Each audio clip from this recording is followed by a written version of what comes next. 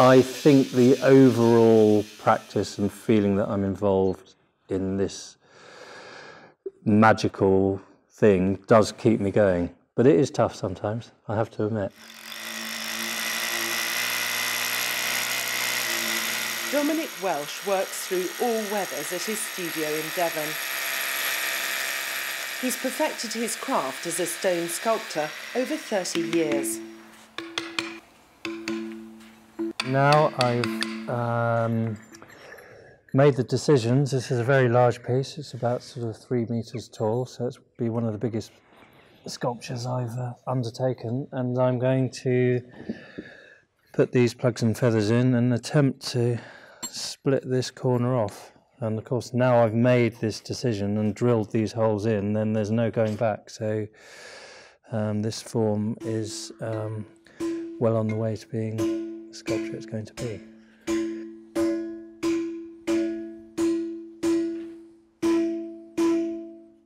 An almost mystical sound emanates from the stone during this process, which has been used over millennia.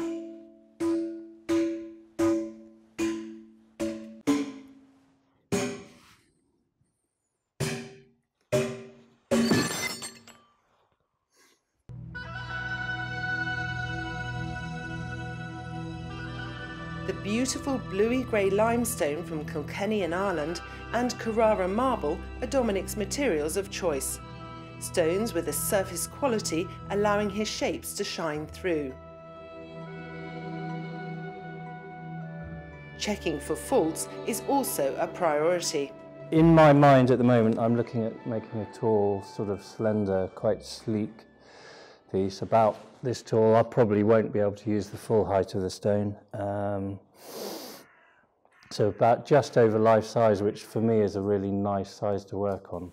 That being okay, I will probably then just get the charcoal out and play around and invent and create.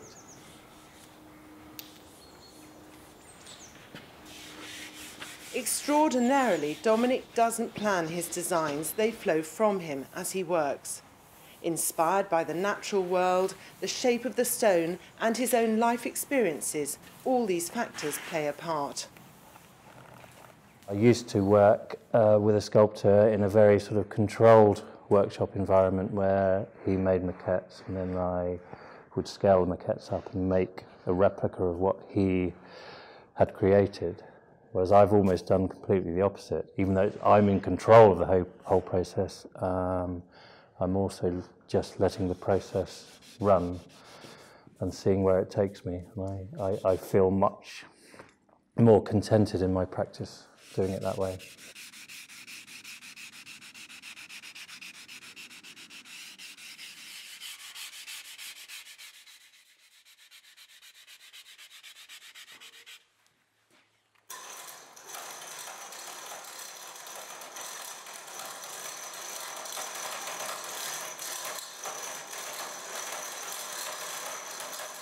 I will just start taking off the rougher parts of the stone and just start refining the form.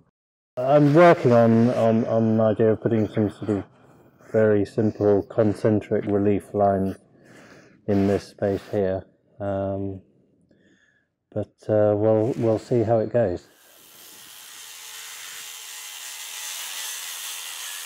The kit he uses helps protect him from the noise and dust involved in his work. It's a physically demanding job and also isolated.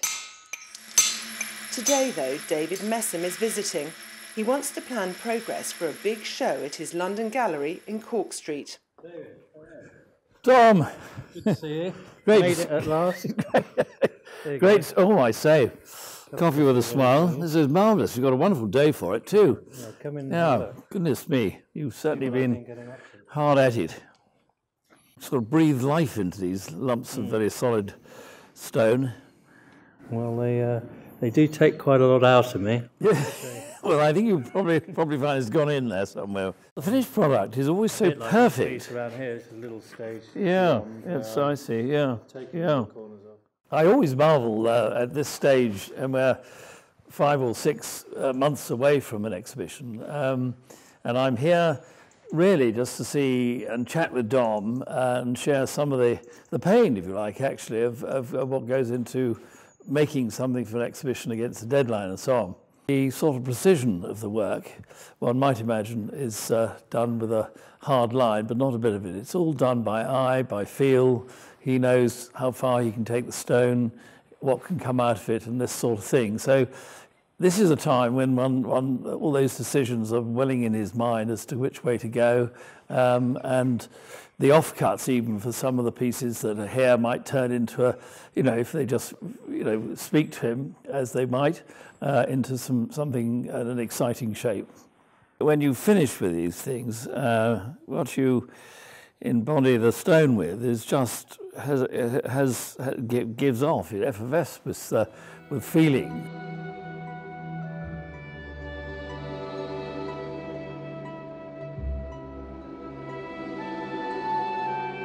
I do think my work is grounded, but that might be more to do with me being grounded as a person, rather than the shapes I make being grounded. But the stone is heavy; it's got a weight, so it sits well.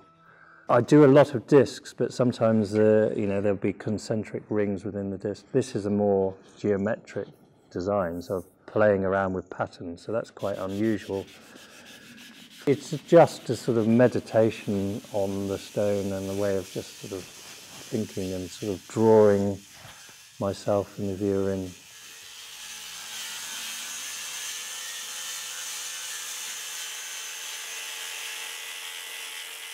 For Dominic, the priority is getting the most out of his material right until the deadline for the exhibition.